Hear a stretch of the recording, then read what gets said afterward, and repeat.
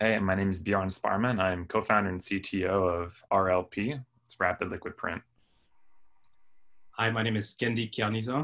I'm co-founder and CEO of RLP. RLP is a 3D printing company focused on high-speed silicone printing at large scale. Hello, gentlemen. Hey, Jodi. How's it going? This is one of those moments where I've known you guys for now, goodness gracious, what, 4 or 5 months? Yeah. Yep, very short time. And I have been mentoring you in your company, but it's at the end. Like I always say to people, I go, I can mentor you. I could talk to you on this podcast before, and I can talk to you afterwards. I don't talk to you in between. So this is your time. This is now, it's the end of the accelerator. And I wanted to make sure that people knew who you guys were, because I love that I interact with rock stars, and you guys are rock stars. So I want people to know who you are, where you came from, etc. So I want each of you guys to go through where you came from and just keep talking and telling the story until you guys meet. So share your stories.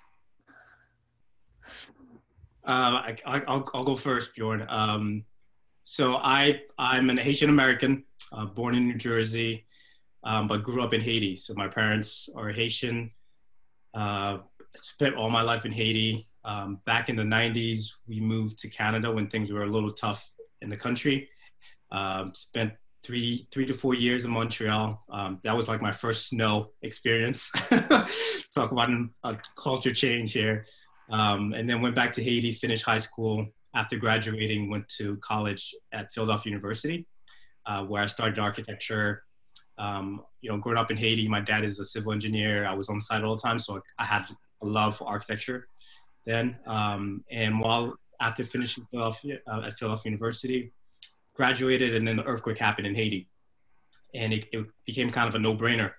Like, of course, I had to go back and help out. And 2010, 4 months after the earthquake, I kind of packed everything up, left most of my stuff with my brother, went back to Haiti, and kind of helped out and worked with a nonprofit called Architecture for Humanity there for a year. And we helped redesign and reconstruct schools that were affected by the earthquake.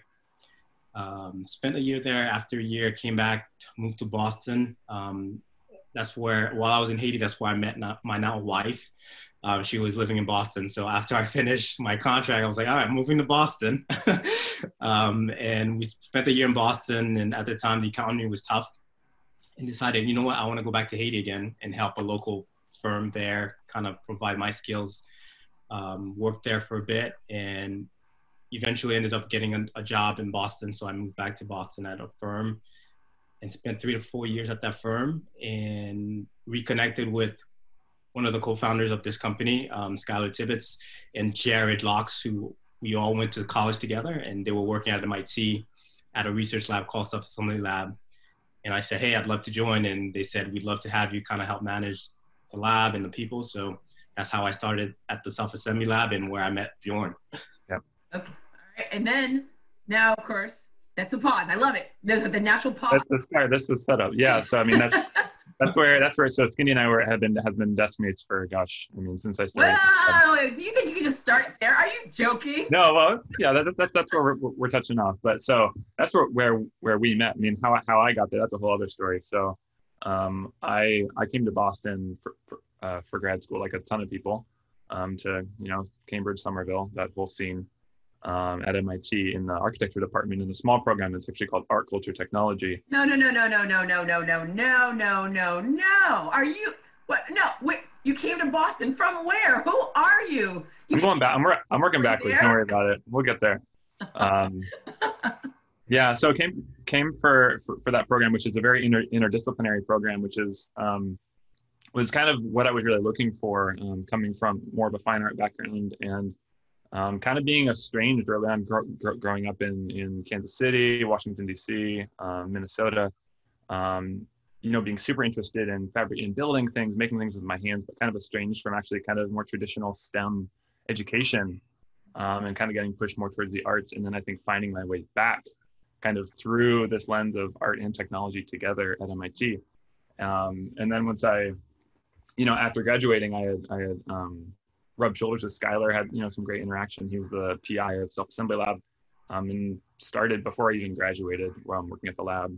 Found myself next to Schendy with Jared and the whole team, and started just doing crazy research projects, working with huge companies. So this lab's a little bit different from a lot of research labs in that most of the funding comes from corporate collaborations, not so much research. So it's a lot more application kind of client driven, which is kind of a big shift, especially being in a big research institute.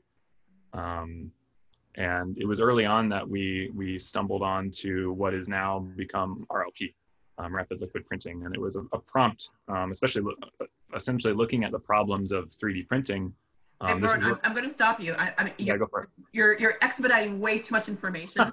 And so you're just like, I just want to get through this. But I really want people to understand your backgrounds, because it literally is who you are and why you are where you, totally. Why you decided to go this path. You're in Kansas. I mean, you moved around a couple of places. What brought you to Boston? What was it that you really wanted to find in Boston that you weren't getting in? I mean, there are great schools all over this world. I mean, you're really, both of you, very intelligent men. Yeah. There are great schools all over the world. Schendy, you ended up going back to Haiti. What kept on bringing you back to Boston? I guess for me, it was the real reason, my wife, one reason, but also I realized when I got to Boston that I actually had a lot of friends who were in Philadelphia with me that had moved to Boston as well.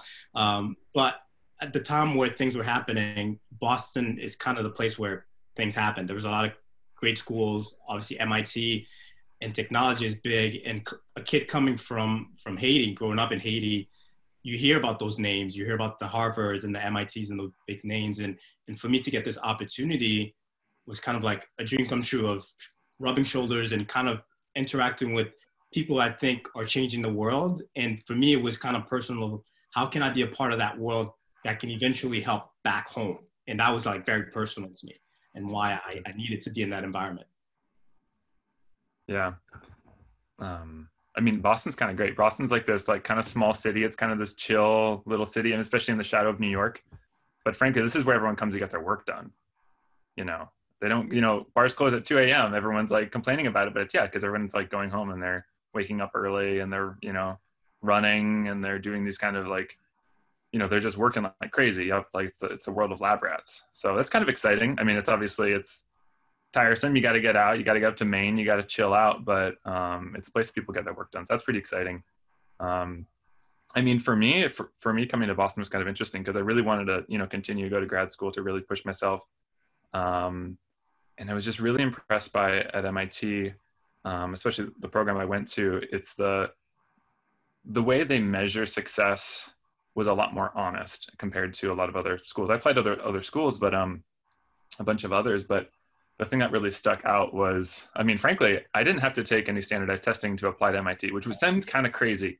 But what it said is that it really cared about was your portfolio, the work that you've done, who you've been working with. And I think that if they value that, I value them for valuing that. So that was a huge driver.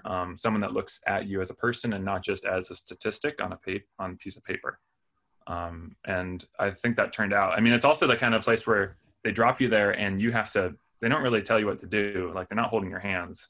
They're like, you can do what you want and it's up to you. And a lot of people flounder in that because they're really used to being brought through a curriculum. And that isn't really the case. So for me, I mean, I struggled. It was probably my first year was like the hardest year. First time I started actually getting, having to get professional counseling because, it's tough, and you have to, it's a big personal thing and it's not about, but that's what I came for, was to really push myself, and you do whatever it is to get through. And I think I'm definitely stronger because of that. And that's the same with, I think that's the next moves in my life have been the same, is going somewhere that respects your work on the grounds of, they look at your success and not the numbers, not how many publications you've done, but who you've worked with and what successes you've actually had. So now we've, starting a company, it's kind of been the same thing. It's the success is going to be measured on whether we succeed, whether we get this thing off the ground, and not whether we, there's no metrics, there's no testing anymore, right? That's not a thing. Well, I love that you just brought that up because MIT is known for the pass-fail I shouldn't say pass fail per se, but more so like we announce your grades. I mean, you see your grades out on that hallway, and everyone can see it as well. And a lot of students, like you just said, aren't used to that. Like I was that straight A student throughout my entire life, and all of a sudden it's pass fail. When the pandemic started, a lot of schools went that route. They're like, you know what? We're just going to go pass fail. How do you? I mean, because you went through that too. What would you say to students that are right now? Because right now there are students that are they've been busting their butt. They've been really engaged. They have that GPA, and now it's pass fail. They're looking to see what's their next step for them. Whether I start my own business, whether I go into the corporate world, and how do I talk to people about how that grade affected, how my grades were. But at the same time, in the real world, grades don't count, or they don't really matter per se. So what would you say to someone that's in that situation where they're freaking out and they're like, I was going to be valedictorian, I was going to do this, and now all of that is thrown out the window?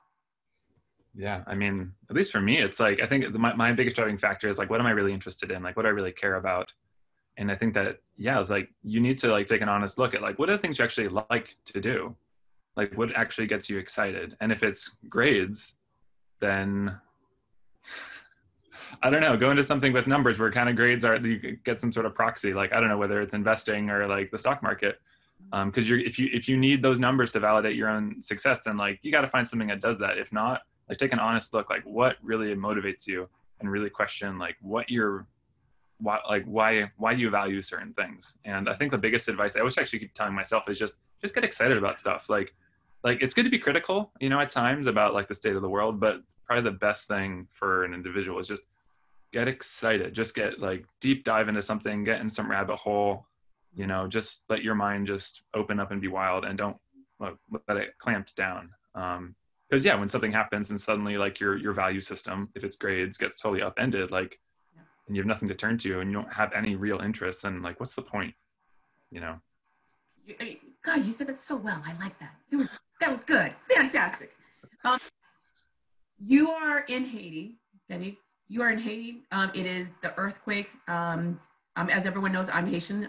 Yay, Haiti. And it is one of those moments where the economy is already on shaky grounds, and it's now even worse. Again, we're in a pandemic. Everyone is seeing every day, not just in the United States, no longer just in Haiti, all over the world. We are watching the world. They're shaking. People are shaking, small businesses, medium-sized businesses, the economy overall. Some countries can handle it, some countries cannot. At that time during the earthquake, what was the biggest peril that you witnessed that you were thinking, we're either going to rise above or we're never going to survive this? And how does it relate to what you're seeing right now here? Yeah, I mean, I remember it's so vivid still in my mind of getting off that plane and driving around. It was heavy rain when I got to Haiti, and my parents picked me up, and not recognizing the places, like routes that I've taken all my life, and not recognizing anything because of the rumbles and everything that was broken and the people there. But as you know, Jodi, like Haitians are so resilient. And even among the rumbles, you could see the energy and the passion of people just working hard. And it's one of those moments where you realize we can sit around and cry about it and really be depressed. But the energy of saying, we're going to get over this is so strong in Haiti. And it has been for years. We have that history of constantly fighting the worst and getting over the worst, the biggest humps. And community support is so important. People caring for each other, and that sense of community in Haiti is strong, and it's what's kept people to keep going even at the worst times. And I think that's important for what's happening here around the world. And some of it is not new to people in terms of the struggle. And what we're going through is, I think, allow people to kind of relate to one another and realize we're all in this together. And it's weird because before that, people might have been more isolated and you weren't more communicative to others. But now we have access to each other. And when we understand the struggle that people are going through, like schools closing, it's an opportunity to kind of show what humanity can do, and being humane and being caring can do. And I always look forward to that, to meeting people who care and partnering with people who care and helping them out. So that's really the biggest thing that I've witnessed and I'm witnessing now around the world. So now the two of you guys, and who's that common gentleman that you guys both know? Skylar Tibbetts. Skylar and Jared. Yeah. Okay, so these guys are just, they're doing their thing. Kansas and Haiti come together. You guys sitting next to each other. Yeah. What was that moment where I go, hey, you know what? We're sitting next to each other. Let's build something. I mean, how did that even happen where you guys you had an aha moment, you had was a late night, you were just talking. Where and how did you guys come together and decide to start this business? I'll start, Bjorn. I think, the environment that we're in at MIT, myself, Bjorn, Jared and Skylar, and even the other researchers, we're kind of, the environment that we're in is always bringing in new minds and collaborative. It's in the projects that we get. We always joke about how we never say no when we get a project because we might not know the answer when we're asked to do it, but we're going to figure it out. And that's kind of the mentality of the lab and our mentality too, because we love the challenge. And when we got posed this challenge of 3D printing large scale objects or furniture, it got our brains going. And we, as a group started testing things out and then realizing the limitations that existed with 3D printing. 3D printing is so exciting. It's such a great technology, but we're seeing some of the things that it wasn't good at. And we were like, there must be a better way to go about this. And I think just testing things, because we always just make things around the lab. And that's always a great way to kind of come up with new ideas. Yeah. But I'm going to stop you for a second. You guys talked about how there are other people there. I mean, you guys are collaborating. The two of you guys decided to work together. What was it that drew you guys together where all of a sudden we have a group, we have individuals and everyone's thinking somewhat the same, but there's something about the two of you that came together to create RLP. I think there's kind of two projects I think that we're talking about here. There was first the technological, response to solving some technical problem, and the first pass of the printer was, not very good. It was just, oh, this is interesting. And we kept messing with it. The next project, it got a little better. We figured something else out. And eventually we found we were sitting on all of this stuff and we're just looking around being like, wow, we looked at our original prototypes and they were kind of, dumpy, interesting things to what we did, last week. And we're like, wow, this has come a long way. We're really sitting on something. And at that point we had worked with Steelcase, we worked with BMW, Native Shoes, all these big companies who were then starting to ask us, okay, so we want to use this process, in industry. Part of being at MIT is that they're not going to sign a contract, which allows us to essentially go commercial with them. And so now it's actually, the problem isn't, say, a technical problem anymore. It's sort of an organizational problem. And that's, I think, really where Schendy and I came together, because I have definitely more of the technical mind. I'm happy to just not answer my emails all day and just be in the lab making stuff. And, Schendy is really organized. He's, managing this team of undergrads, grad students, PhDs, me, managing our boss. And so that's where it's okay, well, if we come together, can we restructure this in a way and put together an organization which allows us to take the technology farther? Yeah. And I think that's really the project that we're now solving, and which is, I say forced us, but allowed us, or really given us the kick in the butt to go outside and do this as a company. So everyone, at this point, everyone has heard about 3D printing. Everyone, it's so excited about it. And it's so funny to say that within 10 years of me being in that room where I've witnessed 3D printing hard, back and forth, the laser, it has evolved in such a great way. When I met you guys, it was you described it where it's flexible. Okay, well, it's flexible. I still, in my mind, still thought about hard shell. Mm-hmm. I thought about when you're watching Grey's Anatomy and they're recreating bones and they're recreating things. So it's now getting to the mainstream where everyone's starting to get used to and comfortable with 3D printing. It was so amazing when you brought up the flexibility of it, how that had changed. And so can you talk about what was that moment of seeing what 3D printing was, converting it, and and again, you don't have to go deep into the secret sauce, but more so, what was that moment where you realized it could be flexible? And then what different areas were you using it in, and how were people perceiving this brand new way of seeing 3D printing? And also the fun part where I can't wait till people see how it's developed. But how did you guys decide to do it the way it is now? Because everyone knows about the dust, the layer, I mean, how dirty, and there's so many different ways of doing it. You came up with a new way of doing it. So can you guys talk about that? I'll start and I'll let you get into the technical stuff, Bjorn. I think it's, again, we're in an environment where we like to think about the future. We always want to be working on what's next, what is no one else doing. And we're well versed in terms of what 3D printing could do at the time. And when we started realizing, oh, we could like make things that are flexible, at least people are thinking about it or no one else is thinking about it, let's go for that.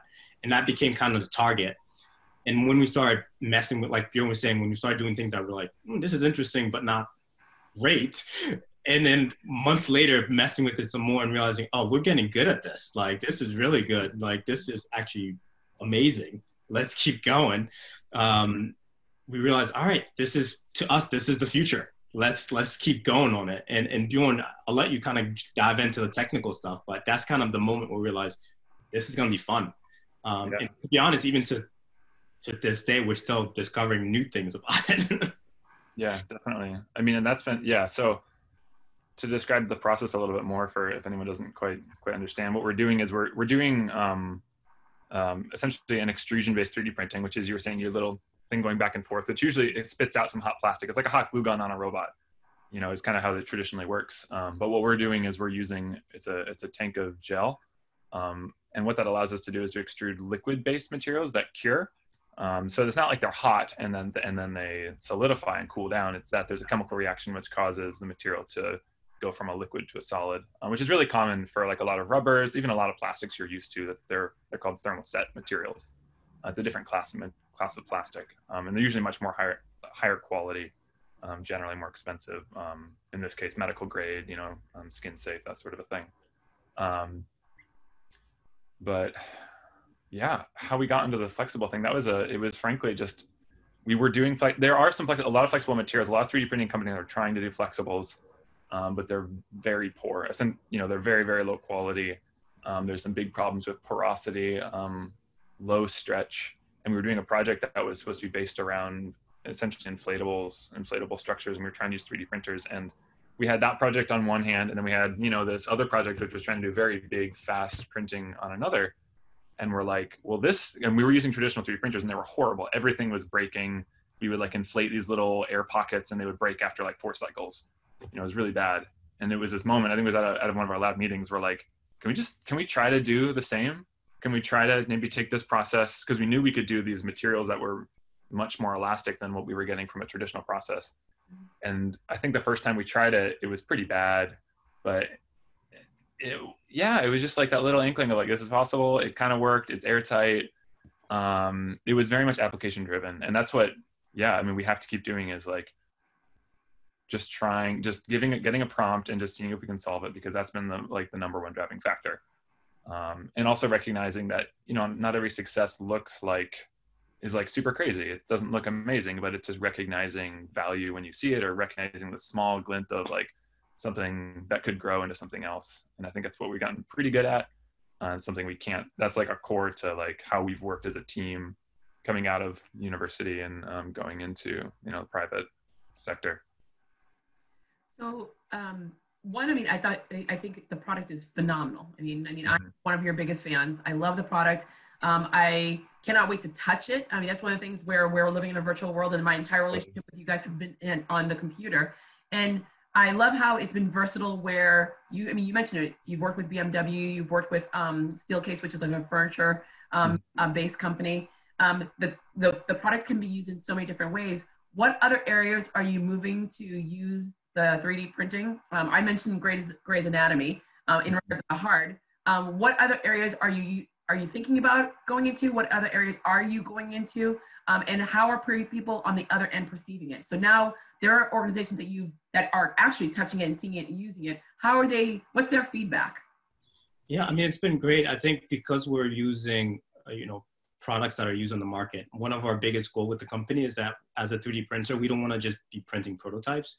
We want to print end products.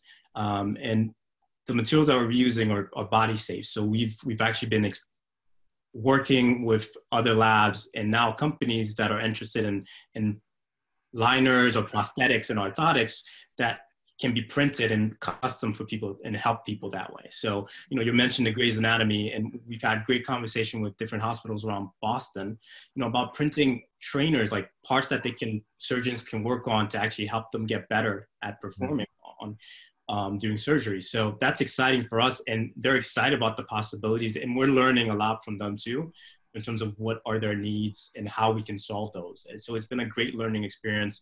So there's the medical field. There's a lot of work that we've gotten involved in robotics, which is also exciting.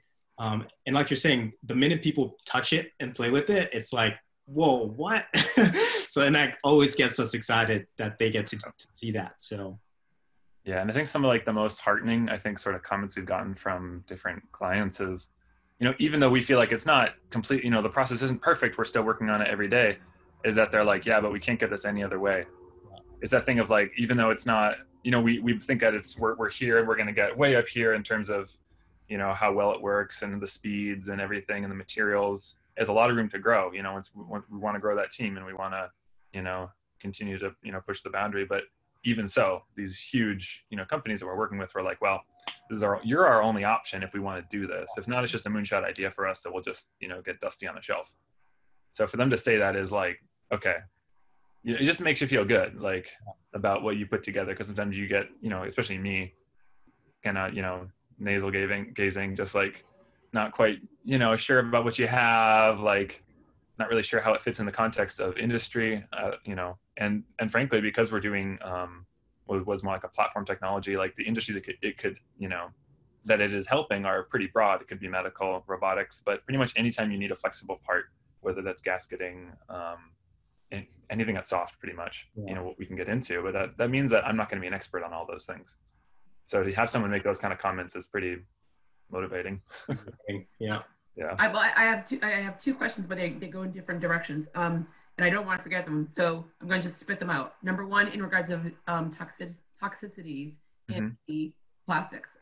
That's one of the things where I think that it was one of the first questions I had ever asked you, where if I'm using this as in, if it's like if it's being used as something on my body, what are the concerns? At the end of the day, I mean, most people know you have a bottle of water. The water sits in the bottle for quite some time. You're not drinking that water anymore. So can you talk about that? Because I'm sure that as you're elevating the product and it's now being used and consumed by individuals on their body parts, what does that look like? And have you thought about that? And have you gotten that question, number one? Number two, you're two young guys. I go, and you guys have baby faces. And so you're walking in and you're working with these companies. What do they think? I mean, I have a baby face. I'm not even close to the baby face age. I mean, I'm 51 years old and people are like, get blown away. And so sometimes I throw out, I know, look at Bjorn's face. What? Sometimes I have to throw that out just because people are like looking at me like, oh, how does she know this stuff? So I'm looking at you guys and I don't know how old you are, but you have baby faces, but you're both brilliant. So when you're walking to these companies, you say MIT, they're like, oh, all right, they're smart, but they don't think that you have people skills at the same time and you're running a business. So what is that interaction with both the toxicity? So two questions, toxicity, and then you're running a business, you're CEOs of this company, and you look like you're 12. I guess I'll do the toxicity. You can cover the baby faces. Yeah, toxicity. I mean, that's a big one. And I think that's where we've, like I say, just had a really happy accident, but it was, so that there's many different plastics on the market, to get into the technical details a bit. There's different curing agents. There's, when you say you have like a plastic water bottle, that's probably like a polyethylene, HDPE, something like that, like a milk jug. And those, they break down in UV light. They leach stuff out. They're pretty safe, but like over time, it's not good. And what we're doing as a process is, a lot of other 3D printers, they're using strange chemistries. They're reformulating materials to make them work, to be able to do something that's interesting geometrically, how you're producing a part. And a big part of our process is, hold on a sec, we don't want to have to, reinvent materials just so you can make something out of it. We want people to be able to take an industry standard material and being able to produce it in a new form. And so silicone rubbers, it's especially the kind we're using, it's a platinum pure silicone rubber. They're extremely durable, non-toxic, heat resistant materials. It's the kind of same thing they use there's a lot of say collapsible dog dishes or spatulas for the kitchen. You know, you can use them in your cast iron skillet. Super high temperature, doesn't break down. They don't break down under UV, and they don't leach chemicals. It's derived actually from silica quartz, from stone. It's not from a petroleum at all. So it doesn't have a lot of these adverse issues. The stuff they use inside the body, you know, and so there's a whole, you know, a whole science behind that, and years and years and years of research. And we want to just tap into that directly and say, yes, all of that research is still applicable. All that science, all that testing, all that rigor is preserved as we put it into our printing process. We don't want to have to go back and be like, well, now it's like reconstruct 50 years of like science research and testing on this material. Let's just tap into that directly. Yeah. And that's done a lot for us in terms of, you know, being able to have very, very, very high confidence talking about medical products, talking about uses on the body, because we're not reinventing the wheel. We don't need to. Yeah. And that's what makes it exciting and great for us. And I think the baby faces are, to be honest, is our secret weapon. Because I think people just assume and they count us out thinking we don't know much, or at least they don't expect us to know as much as we do. And that's a great kind of secret weapon to have. And when we have a technology that's kind of spectacular and is the future, in our opinion, of what 3D printing and making can do, people get even more excited. And when we have to prove that we have the traction and we're talking to these people, I think people it gives them a good impression of who we are, and we're hard workers. And we know that because we might look young, people don't expect us to succeed, and it makes us work harder. And that's something that I've dealt with all my life. And I'm sure Bjorn is kind of, people assume things by just looking at you. So it just makes us more prepared, I think. What has the pandemic done for you? I mean, you decided to launch this business. You have this amazing technology. And then as you're working hard, you're like, you know, getting into accelerators, you're like talking to people, you're like working with different firms. We go into a lockdown. You are now dealing with a pandemic. What has that done for you in regards of how are you growing your business? Where do you want to go with it? And have people reached out to you thinking, hey, there's a way this technology can help us with what's happening right now in this world? Weirdly enough, the technology has actually, the pandemic has made it easier for us to access to people. I think just the fact that everyone's now being online and Zooming someone is so easy and normal that it's easy to say, hey, let's jump on a call and talk. We have something amazing that I think we can help you with. Let's have a discussion. And I think those processes would have taken longer if we weren't kind of all stuck at home and doing that. So I think it's helped our business. And at the same time, the issues, or at least the challenges that the pandemic has brought onto us has made us be more creative and versatile in terms of how we address and build this business. You know, like I have a garage that's now a space that's becoming a shop. It's so cliche, but that's what needed to be done because nothing else is open. So we had to think and figure out what else can we do to make that happen. Bjorn's basement is a shop, you know, in the meantime. So there's like, we're very versatile and flexible and we make it happen. And I think for people to see that we're able to do these things during a pandemic in a basement, it's like, imagine what we can do without the pandemic, you know, and that's the reality. I mean, I think we definitely got, I'd say, a bit lucky in that the timing, like, you know, we don't have we have no debt, right? It's just us. Like, we have just made this work, just us. And so there's not somebody getting stressed out for us, breathing down our you know, our necks. And we see some sort of sibling companies in a similar space, you know, in 3D printing, doing something similar, who are, you know, a year or two further along than us, who are really struggling. And, you know, they've rented out these massive spaces and big staff, and suddenly the contracts are, you know, put on slow down or, you know, soft cancel. So we definitely kind of got lucky in terms of that. And for me, it's been almost like, I'm gonna say a monastic experience, but the fact of just being definitely at home and not seeing as many people, of like being, your mind is, everything's kind of simplified, you know, it's kind of this routine, which has not been easy, but maybe a good spot to be when you're trying to do something very different and kind of definitely learn about, you know, what it means to do this work as a company and not just as a, you know, a researcher. Yeah. So kind of lucky. Yeah. And, you know, also very blessed to be in have a good home, have a good place to live, not have to go home to my parents. I love how you said that it is you're very well. I feel that we're all blessed. I tell people that this is such a gift, and if you use it well, I mean, you never want to waste a good crisis.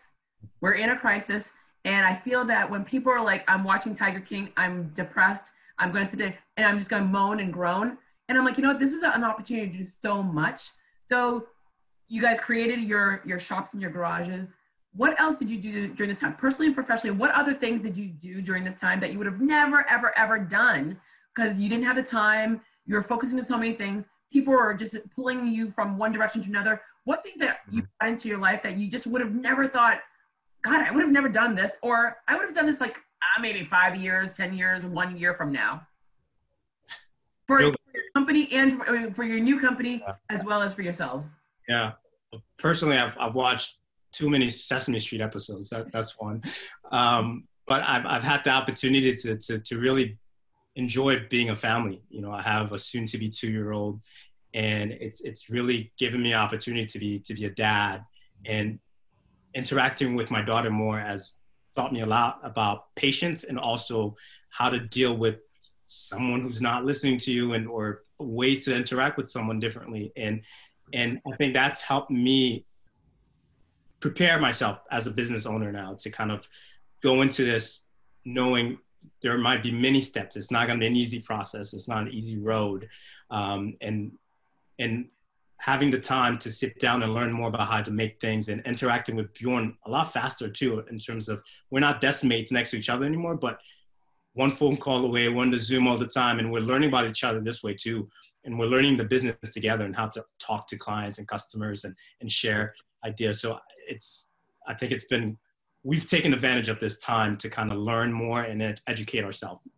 Yeah. And it definitely has been like a great space for imagination for me. When you're suddenly in a space, which is almost like a holding space. It's like we're in this little, I think people talk about their homes in the pandemic as like, what is it? It's like spaceship you know, like your little spot. And you're almost waiting, you're in orbit, and you're waiting to kind of, you know, get beamed back to Earth and restart. And it's been actually a really, really good spot to imagine what do we want that to look like? And especially in terms of like a new company, in terms of stuff like physical things like a space, like how do we want to have it laid out? Like how do we actually want to structure that? It's been really good kind of knowing that this is temporary. At the same time, this is dragging on pretty long. It's a pretty long temporary. So I've started to really have to do some stuff personally to, doing actually a lot more like meditation every day, cold showers, stuff to like wake you up. You know, yeah, it's actually been really, really wonderful. But realizing you kind of have to inject yourself with a bit of, some like physical not trauma, but like mild physical traumas to kind of, shock to the system. And you're talking about running every morning, and people do that all the time. I'm not the best runner. I have problems with tendonitis all the time, so that keeps me from that. But I think cold showers has kind of been helping. Like those small things you have to figure out for yourself, and then also just letting yourself imagine and like dream.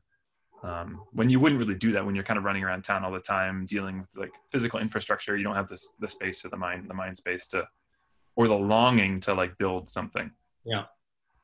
Yeah, I think that you guys hit it on the nail there, where I'm usually, I'm 60 to 65% of the time I'm on a plane.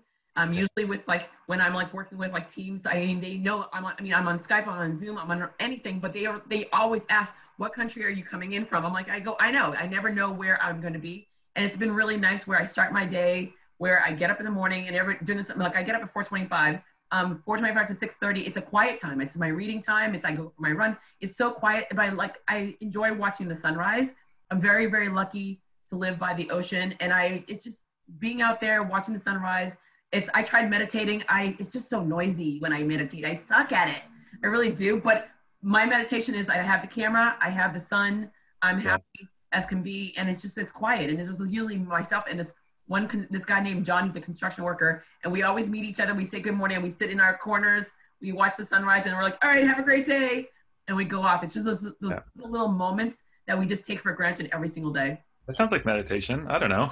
I know. Well, the thing is, like, everyone I think I read so much about meditating, and I'm like, well, am I doing it right? Am I doing it wrong? And I'm like, you know what?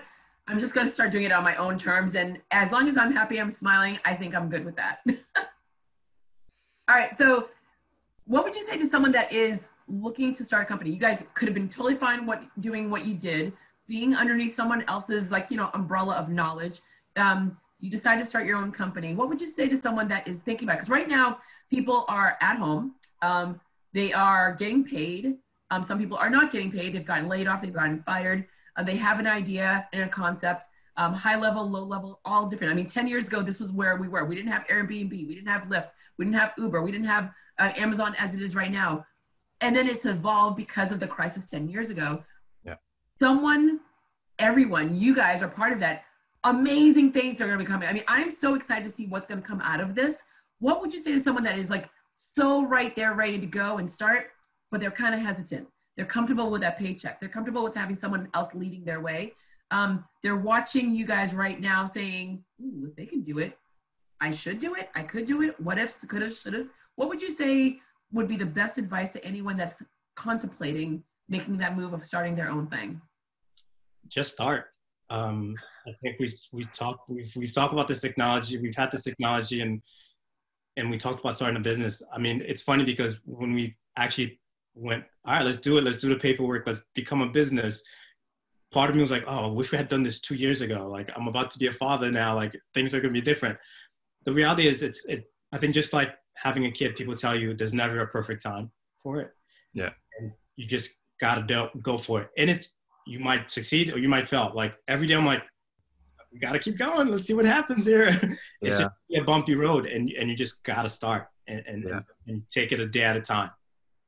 And I think there's also trying to figure out what does it mean to start. And I think for me, I think that the moment that I felt like we really had started was really when we started to talk to a lot of people. So actually something that really, really kickstarted us was early in the year, we did the I-Corps program, which is through the NSF. And the whole purpose there is they're assuming, sure, you have a great technology. Let's not talk about that. You just have to talk to a crap ton of people, potential, and you're not selling, you're just trying to figure out what their pains are, and then learn from them and then start developing hypotheses about your business model. It's for that. But more so than that, the biggest part was just to talk to people.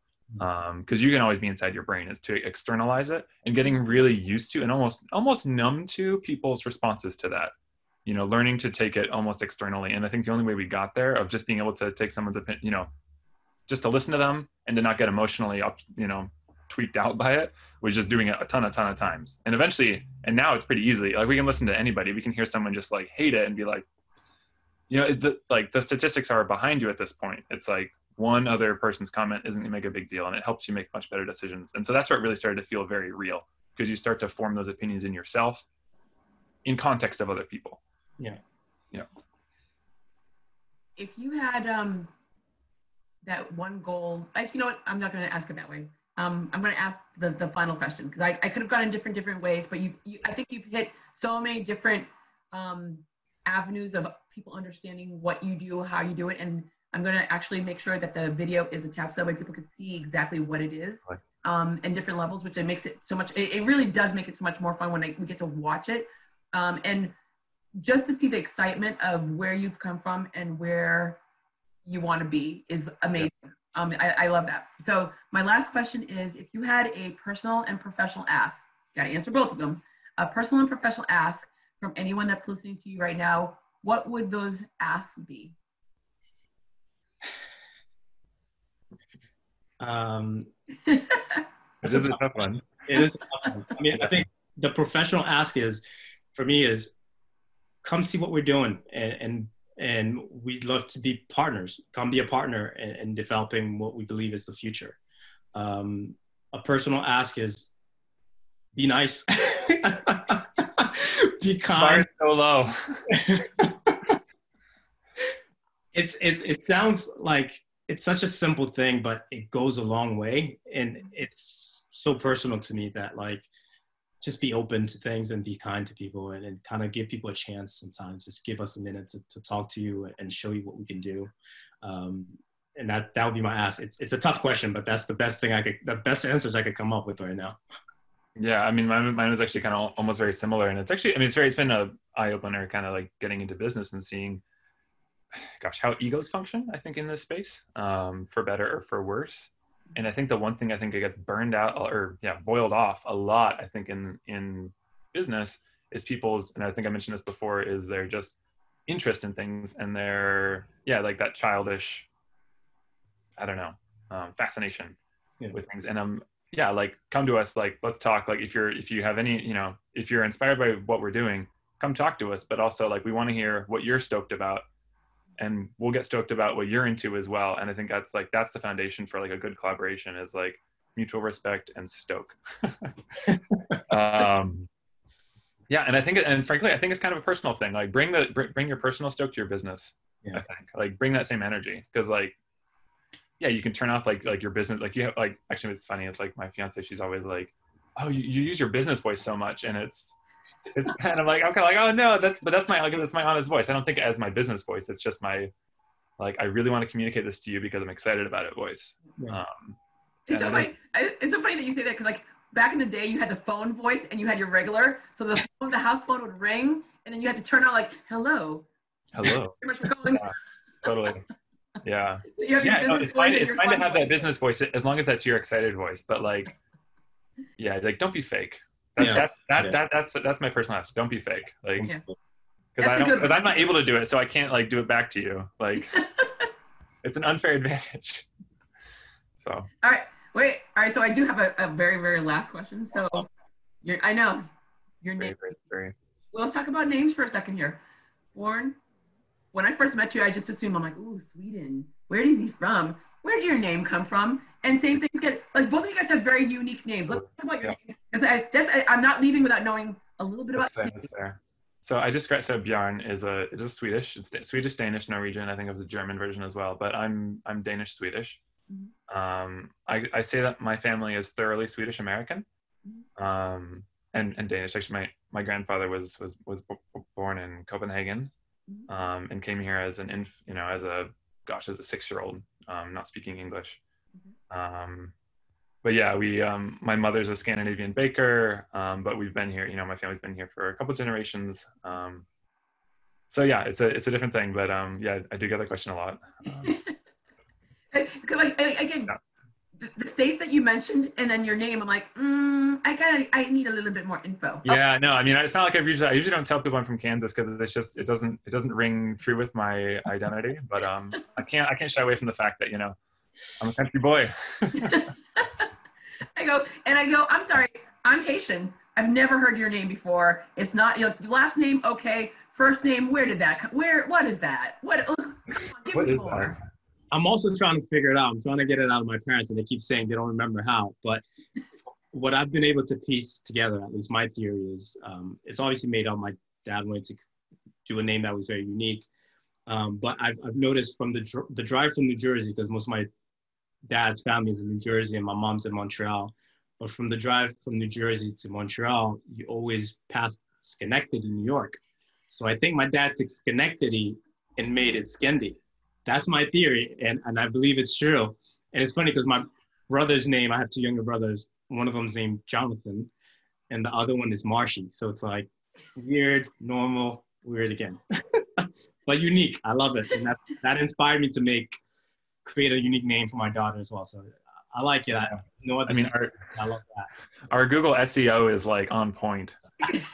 Like hard to avoid us. There's no confusion. Yeah. Well, it's funny because I have to ask about the names, because like people are like, people look at me and they're like, my name's Jodi-Tatiana, and most of, like, especially when I went to University of St. Petersburg, and all the Russians were like, your name's Russian. I'm like, yeah, I know, but it's a saint name. So Jodi. So when I was born, I was like, my mom was 8.5 months pregnant when she came to America, and they said in Haiti I was a boy, so I was gonna be Raymond Jr. after my dad. Easy. I came out there like, oh, that's a problem. So at the time, so there's a conflict. At the time in Brooklyn, New York, my dad got off the train to go to the hospital to visit my mom, and there was either a subway queen or a borough queen, and I can't figure it out. I have yet to find this woman, and she was on a billboard, and my dad claims that she was so beautiful that I'm gonna name my daughter Jodi after her. And I'm like, really? After a billboard? Are you joking? And then the second part of my name is Tatiana, where it's a saint name. So all of us are named after saints. And so Tatiana is a derivative of Tanya. But the funny thing is my relatives can't say Jodi. They could call me Yodi, they call me Yudi, they call me Judy. No one can say Jodi because of our accent. So Tatiana works out. So when I'm with my relatives or when I'm overseas, I'm only Tatiana. When I'm in America, it's Jodi. It's so ridiculous. I've yet to search for this woman. I mean, when I tell you, I've been to libraries, I've gone everywhere looking for this woman, and I don't know where she is, who she looks like, but I'm named after her. So if you guys ever find a Jodi, 1969. We'll be looking. Okay, good. Very good.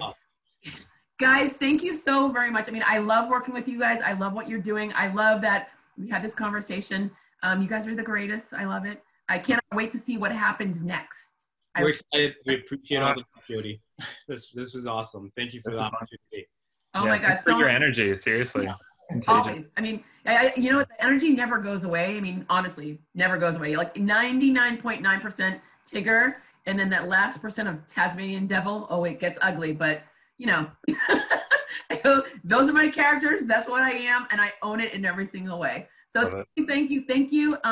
And at the end of the year, beginning of next year, I'm going to circle back to everyone that I spoke to and see what happens, because we'll know new elections, economy will be changing. I mean, the pandemics of the world. I mean, it's going to be a whole new world, and we'll see how it looks, and we'll see how it looks like for you guys too. Okay. Forward to it. All right. Perfect. Thank you so very much, guys. Thanks, Jodi. Thank you. Bye.